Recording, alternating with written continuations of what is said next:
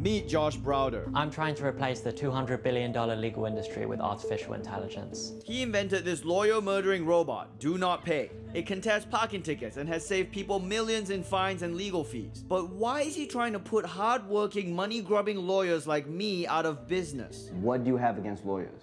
I don't have anything against lawyers. I just think that so many people need access to justice and they're getting ripped off, and making it free for them is popular. Did you go to law school? I did not. No, you did not. That's what the law is. The law is about the person with the most money and resources winning.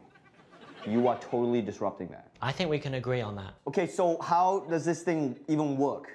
So just like a real human lawyer, you go to it, type in whatever your legal problem is, it gives you a legal document for free in under 30 seconds. And it's not just parking tickets. This AI lawyer has already helped people sue Equifax without paying a lawyer anything. Oh, so with this thing, everyone can just sue everyone? I mean, that's not what it was intended. Oh wow, look at this.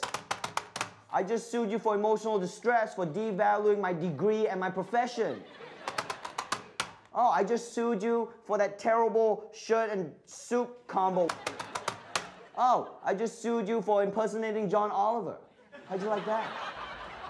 I mean, I'm personally offended, but I stand by my software. A human lawyer is great, but they're just so emotional. Too emotional? I was making a great case against AI lawyers, using my human skills of legal persuasion. But what if robot lawyers were just the beginning? What if AI is taking over the entire legal system? Legal tech expert Tim Huang. Increasingly, we're seeing the use of these automated systems even in the application of law. Judges, for example, are now using algorithms to assess whether or not people should be released pre-trial.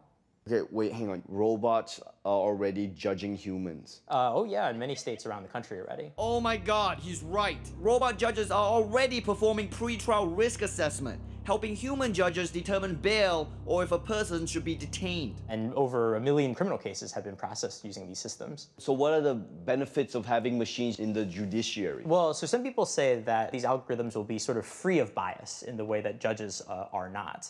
I don't know about you, but I would rather be over by a human than a machine any day of the week. Unless it's one of those hyper-realistic sex robots. Obviously, those things are like, whew. I'm told that when you feel them, it feels like the real. I think that's a whole nother issue. I'm sorry. No, this But even this sex bot addict concedes that AI judges aren't perfect. A great study out of ProPublica a few years back looked at the specific case of a pretrial risk assessment system. And they were able to find that it was actually quite racist, that actually black defendants who were not likely to commit crimes in the future had substantially higher risk ratings. What, you're saying these judging machines were racist? Yeah, that's what it looks like in this case. Oh, so that means the system works then? I don't know about that. It's great. No, I'm sorry.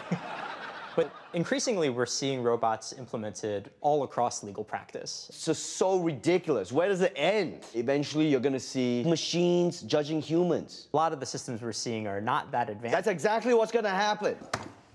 Robot lawyers? Robot judges?